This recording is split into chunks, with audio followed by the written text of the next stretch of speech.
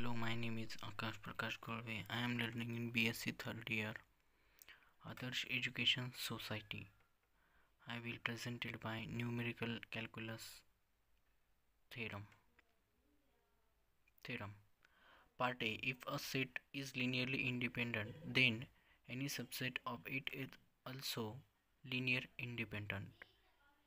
And Part B. If a set is linearly dependent, then any superset of it is also linearly dependent. Part A and B. Then the statement in a vector space V, suppose in bracket v1 comma v2 also dash dash vn is an ordered set of vectors with v1 is not equal to 0. The set is linearly dependent if and only if one of the vectors in bracket v2 v3 is also vn from say vk belongs to in bracket v1 v2 dash dash dash vk minus 1 bracket close, that is vk belongs to v1 v2 also vk minus v1 for k is equal to 2 comma 3 comma n. Proof. Suppose vk belongs to in bracket v1 comma v2 dash dash also vk minus 1, then vk is a linear combination of in bracket v1 comma v2 is also dash dash vk minus 1. Thus the set in bracket v1 comma v2 is also vk is linearly dependent and hence is semicolon bracket v1 comma v2 dash dash vn is linearly dependent.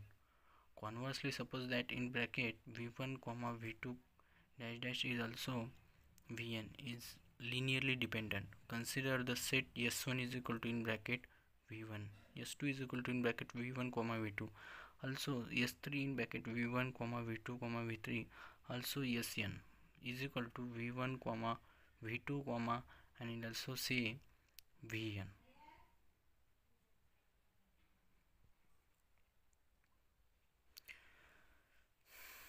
Then s1 is linearly independent and by assumption sn is linearly independent.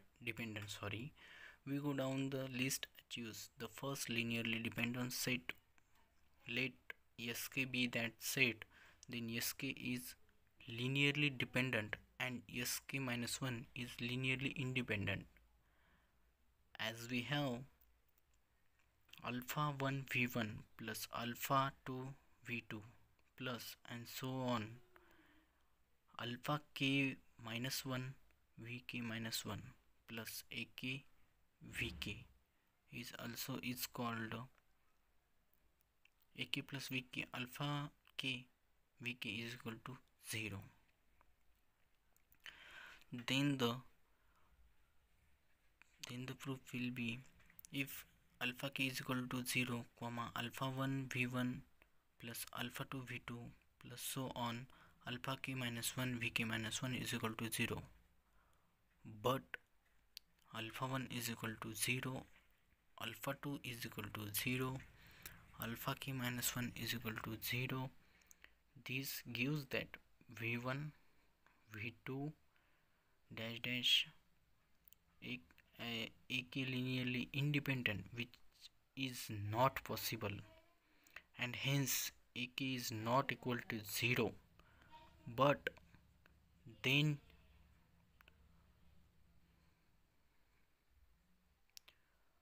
therefore alpha k vk is equal to in bracket minus a1 v1 plus alpha in bracket alpha 2 minus v2 plus so on in bracket minus alpha k minus 1 in bracket close vk minus 1 vk is equal to in bracket minus alpha 1 oblique ak bracket close v1 plus in bracket minus alpha 2 oblique ak bracket close v2 plus so on plus in bracket alpha minus alpha k minus 1 oblique alpha k in bracket close vk minus 1 vk belongs to in bracket v1 comma v2 and so on vk minus 1. It will be closed their theorem and proof will be declared. Thank you so much.